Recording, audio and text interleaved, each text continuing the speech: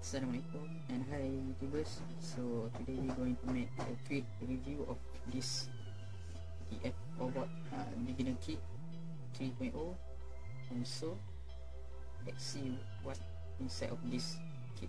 Hello guys, so this is the box beginner kit for Arduino 3.0 from DFRobot, and I get this training kit from my Arduino, so you can see the link I give in the description. So I like this box very much, looks so cool in orange color.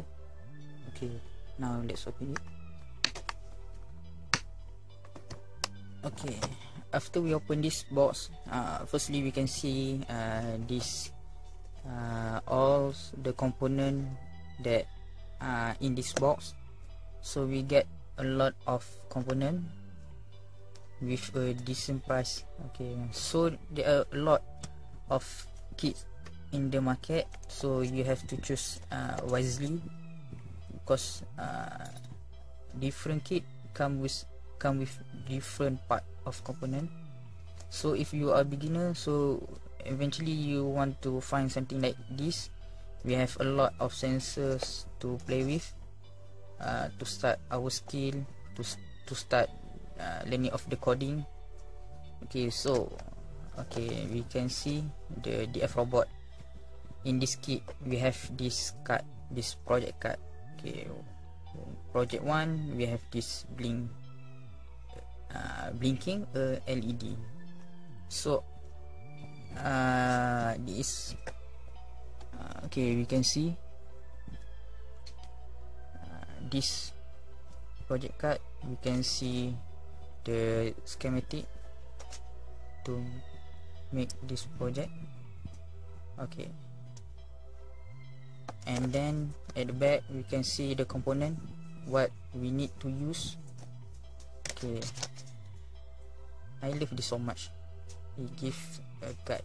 Okay, maybe like Spark Fun kit, we have this they give a book, so that's good. That's a guide for us. Okay, we can see this is the website. We can download the Arduino IDE. We have the website for the DFRobot, so go and check the website. Okay, now this is the part we can get in this kit. Okay, there are lots of variety. Okay, now let's open it. Okay, now this is the Arduino board, DFRduino UNO version 3, and I love this box so much, this board, because so colorful headers, so colorful the pin header. Okay, we can see red, blue and green. So green this for digital IO, blue for the analogs and the power rail. Yeah, you can see this all black. Okay, next we have this USB cable. Okay, we going to get this medium size of breadboard to do our project. We have a battery holder and with a nice DC jack. Okay, then we have this prototyping shield that we can stack on the Arduino itself. We have IR remote for send IR, and then we have an IR receiver. Okay, we have a lot of variable resistor.